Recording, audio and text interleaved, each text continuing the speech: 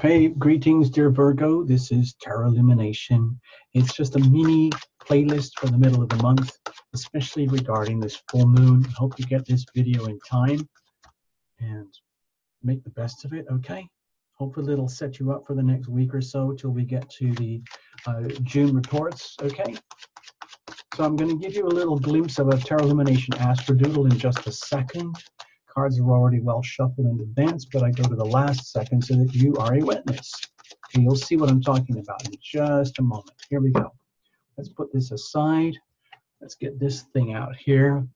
So let's find you. Okay, Virgo, where are you? Over here. Okay, so now you are the star of this video. Okay, this is the horizon axis. Okay, this is the horizon here. Okay, so I'm doing the same thing.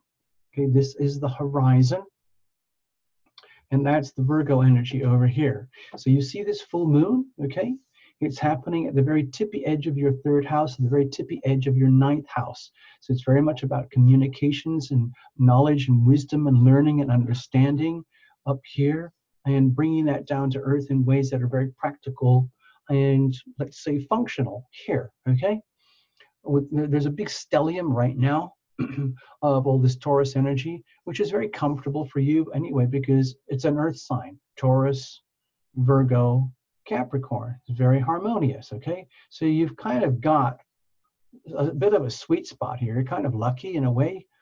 So, you know, some planets don't have that sweet spot right now. The Scorpio energy is harmonious with you, and the Taurus energy is very harmonious with you. So my view is that this full moon and the few days after is a big setup about you getting prepared to figure out what it really means. Like, who am I really on this planet? What am I really doing here? What is my destiny? What is my career? What is my place in this world? And why did I incarnate here? What is my responsibility here on the planet? Okay, over here in the 10th house, ruled by Gemini, which you'll see sort of like in the, you know, like the June reports coming up very soon. All right, so some of the things you might be learning or understanding here in this culmination at this full moon would be happening in the context of relationships. You know, this is the axis of relationship. So I hope you get this video in time and you get a glimpse through the world of your relationships about what it is you really need to know, expanding your consciousness, foreign people, foreign places, foreign wisdom, foreign understanding, like big downloads from heaven above to get you prepped up for your destiny or career, okay? So what's going on there? I see that as quite harmonious. Let's have a look. Cards are well shuffled. I just said that. Watch for your sun, moon, and rising. Of course, you know the drill, and reinterpret as necessary. You know, we can just sort of loosely touch on the vibes here, but it's up to you to reinterpret to get this to work specifically for you. And just at the end, we're going to pull a little oracle, the healing power of surrender, which of course nobody wants to do, but it really does help. Okay, so here we go. And please invite your invisible friends so that this becomes a team effort, okay? Because that's what we do here at Tarot Lumination. I could not do this without my invisible friends. Seriously, okay? So here's the situation. Here is the challenges with all of this, and here's how we're going to handle it. Let's look at the situational energy, circumstantial energy, environmental influences. I like to think of it as the weather, okay? And this is the moon thing. Let's just pretend we just had the full moon and it's already waning, okay? With the 7 of Pentacles here, okay, this is classic Virgo energy anyway. So my feeling is that it's really important for Virgos right now to understand your self-worth. Okay, sorry, excuse me, this is a 9. Duh. Okay, this is a 9 of Pentacles. So my feeling is that this is really this is potentially a really good like moment in time for Virgos, where you get a chance to realize, like, wow, you know, I've got certain amounts of kudos. I have certain gifts, talents, and resources that are actually very valuable. I might not be rich or famous, but with the Nine of Pentacles here, this is, to me, looks like it's a really, really powerful reminder from the heavens, from the great beyond, to understand how incredibly lucky you are in your gifts and talents, and to use these to optimize yourself so that you become more and more and more the most optimized Virgo that you possibly can be. So you don't really have to look outside of yourself for validation or senses of self-worth. So I think that aligns very strongly with this full moon here for you, okay? Now, because it's a full moon, we're talking about the dynamics of relationship. And it's in this part of your life to do what we talked about earlier, especially expansion of consciousness and prepping up for your like the next year of what your destiny looks like. I want to point something out here. Even though it's very harmonious with all this Neptune Pisces thing going on, Neptune in Pisces is actually opposing you, okay, on your own relationship axis. I'm not going to mess up the astrodoodle, but you need to be aware of this. In the world of love and relationship, you're potentially very, very, very vulnerable to like illusions.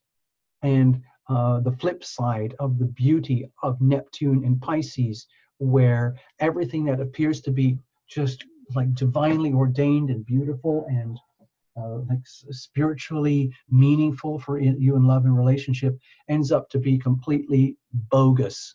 So be very, very careful. Just be very, very careful. Center yourself. Really kind of get tuned into your own sense of self-worth, where you are not contingent upon others' opinions or anything like that. Your sense of self-worth is completely self-contained, okay? So you don't have to answer to anybody, okay? You could be happy from within. Like, it doesn't actually matter. Even if you are in a very, let's say, nebulous relationship where there are difficulties and misunderstandings and confusion and illusions and losses and betrayal and suffering, it's not the end of the world. You still have you, okay, Virgo? You still have you. So what's the situation here? Okay. So with Temperance here, my feeling is that right now at this reading, it's kind of like a Virgo theme about the art of balance, balancing your life in such a way so that you can optimize yourself, look at yourself, and like get into this point of like serene, supreme balance in love and relationship. Doing it by yourself. Don't ask for anything from anyone else. Just like do the work on yourself from within, classic Virgo style, like it's a chore, and then realize from here, okay, like despite the good or bad about whatever's happening over here, you've still got this. Like, you can still claim full responsibility for your your evolution, your advancement, your increasing wisdom and knowledge to be who you need to be when you come into your sense of destiny coming forward, okay? It's up to you. You've got it. There's so much that you can learn from others at this time. It might be the hard way, red dots, and it could be the easy way, the fun way, green dots, okay? But either way, we're advancing and learning, evolving, adapting, and growing. And that is part of like it's almost like your mission right now is to like grab hold of that energy that's out there with the moon and the planets and everything, and turn it to your maximum benefit. All about you right now. Focus on you. What is best for you? What is the most loving, healing thing for you to attain harmony and balance, peace and healing in your life? You are number one, okay? Number one.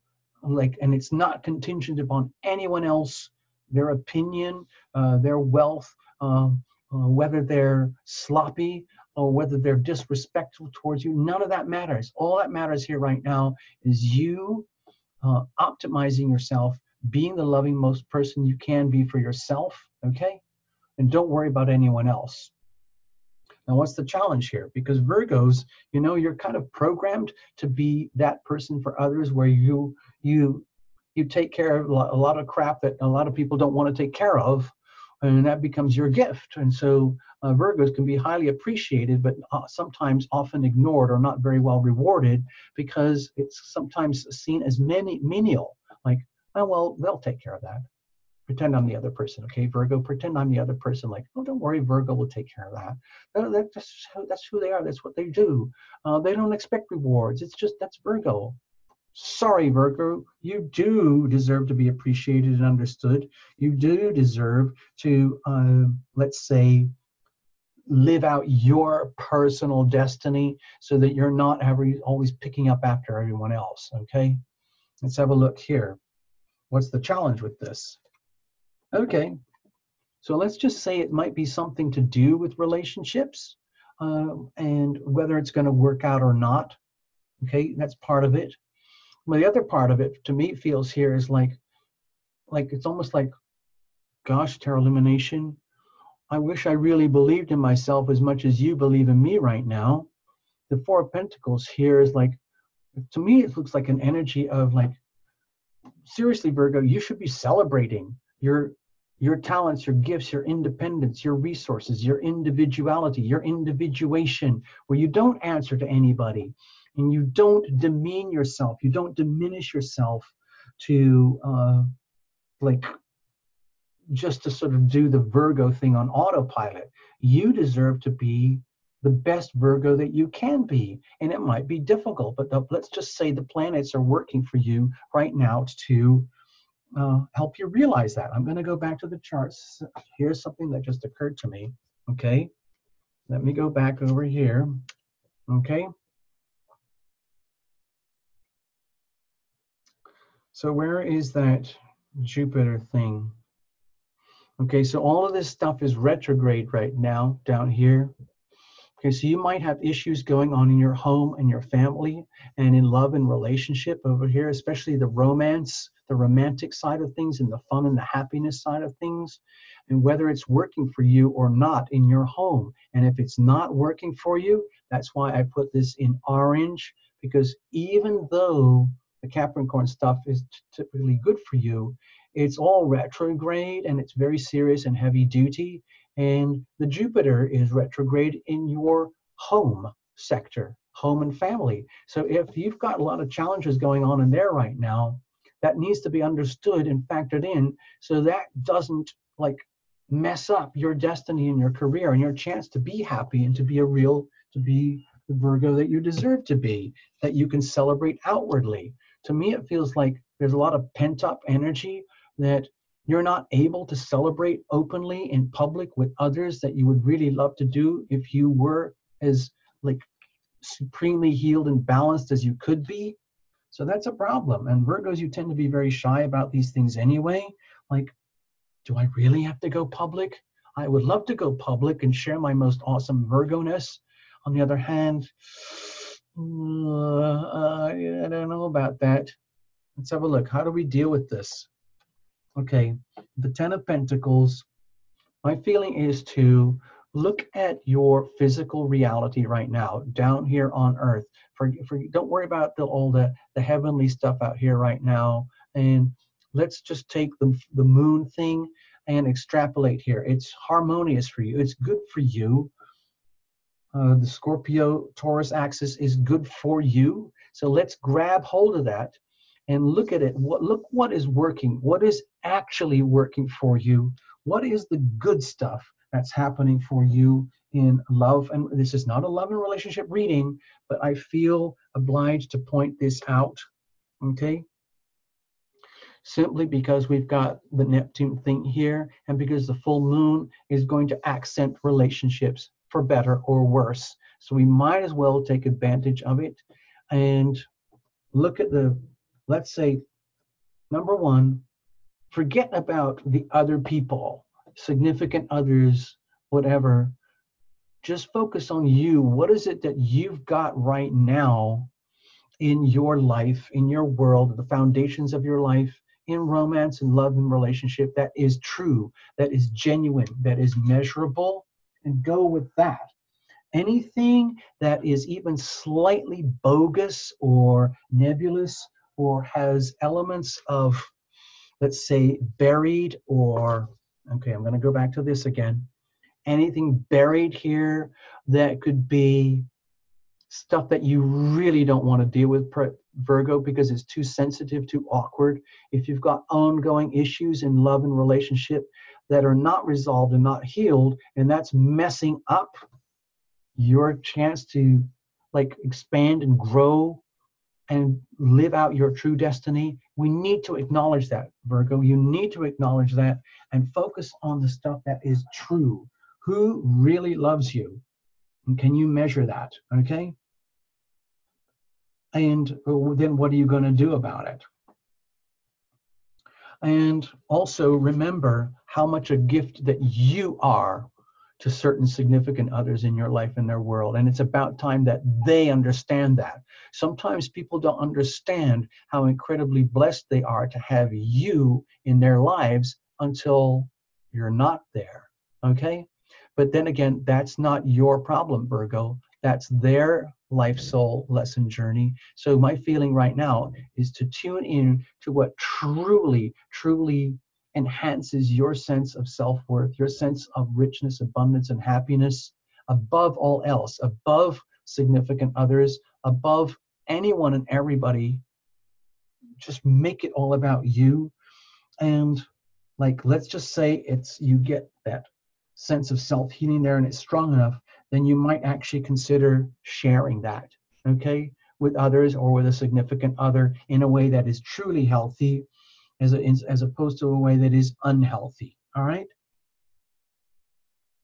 So let's just shuffle this over. I'm going to pull the power of surrender here.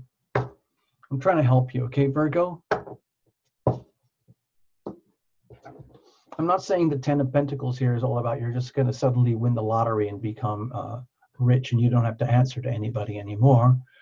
And just live in your, financial independence. What I'm sensing here more is about self-worth, and that you are valued to the point where it is worth sharing, okay? Where you are appreciated and celebrated, truly celebrated and appreciated, okay?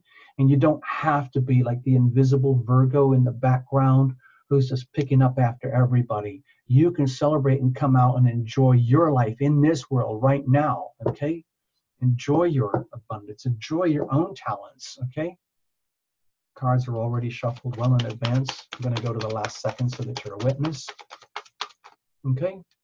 And then that will be your card, and we'll just interpret it, and then you can reinterpret it. Don't forget, Virgos, watch for your sun, moon, and rising, if you have to, if they're all different, okay? So this is your card. The power of surrender. Surrender to complete healing, okay? I'm emphasizing complete, not partial healing, complete healing. So, especially with that Neptune thing, we could be talking about very seriously buried, deeply ignored, very, very hard issues to understand or diagnose when it comes to love and relationship.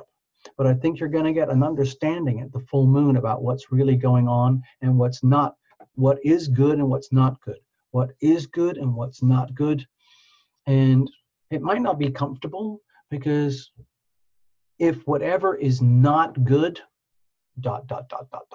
red line, is really, really hard to handle, then it's uncomfortable. But it needs to be addressed. We need to deal with it in order for the healing, in order for your own abundance to manifest, okay?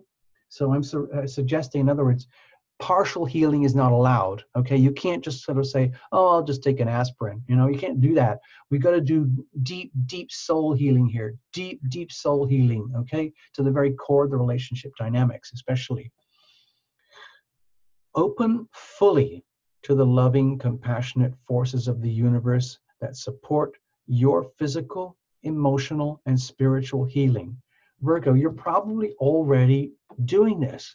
But my feeling here with this card is that we've got to take it to the next level, okay? Seriously. All right? I hope that helps you, Virgos. You know the routine, watch for your sun, moon, and rising. Actually, I'm going to click out here. I'm going to share with you to let you know that I am actually a real person, not just wobbly hands. And then we'll just check out, okay? How about that? So this is Tarot Lumination. Thank you so much, Virgo, for listening. Please do the routine that every channel asks for: likes, subscribes, comments. It really, really does help, especially membership. Anything we can right now would really be appreciated, okay? Thank you so much. It's been a pleasure to read for you, and we'll see you guys again soon, all right? Bye-bye. Bye-bye, Virgos.